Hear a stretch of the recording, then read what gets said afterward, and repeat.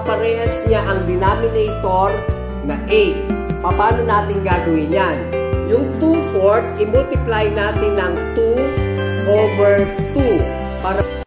Hello guys! Welcome back!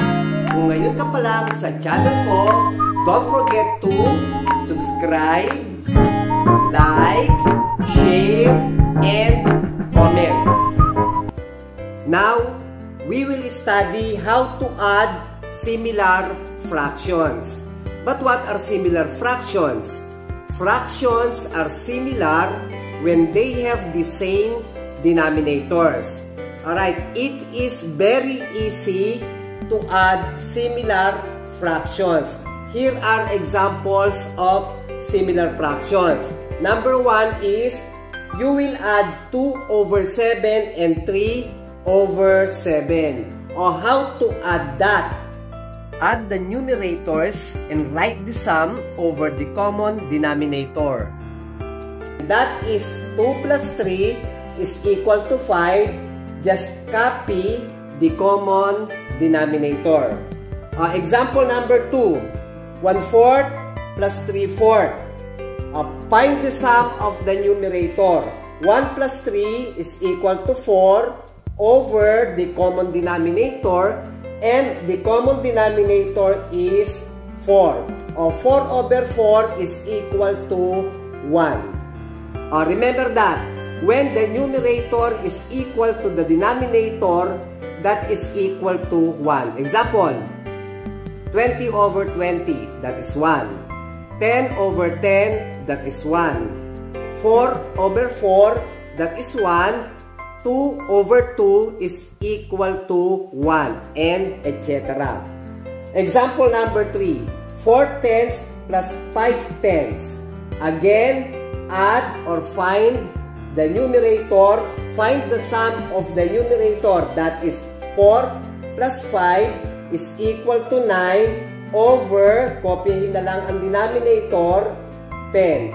The sum of 4/10 and 5/10 is 9/10. Now, we will move on in addition of the similar fractions. Here is how to add the similar fractions. Ang objective natin dito ay pagparehasin ang kanyang denominators. Number 1 is 5/8 plus 2/4. Ngayon, ang denominator ng isa ay 8 and the other one is 4. Ngayon, ang ating objective ay dapat magkaparehas ang denominator. Kung magkaiba siya, isang 8 at saka isang 4, paano natin siyang pagpaparehasin?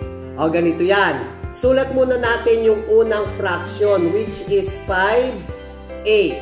Ngayon, yung pangalawa, yung 2/4, kailangan makaparehas niya ang denominator na 8. Paano natin gagawin yan? Yung 2/4, i-multiply natin ng 2/2. Para pag i-multiply natin, yung 2/4 ay magiging 8 ang denominator.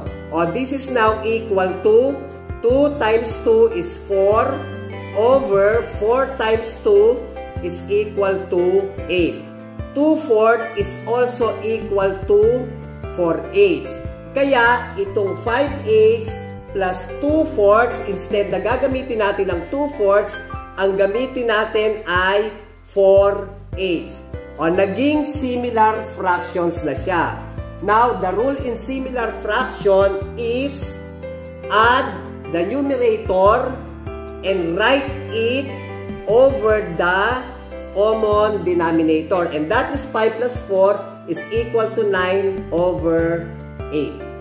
Example number 2 is 3/4 plus 1/3. This is equal to, again, the objective is pagparehasin ang denominator. Paano natin siyang pagpaparehasin? Sige, ganito lang yan ha. What is 4 times 3? 4 times 3 is 12. Ngayon, parehas natin imumultiply ang 4 at saka 3 ng anong numero? Tingnan natin ha. Yung 3/4. I-multiply natin siya para maging 12 ng 3. 3 over 3 plus 1/3. Ano namang numero imumultiply natin sa 3 para maging 12? And that is 4.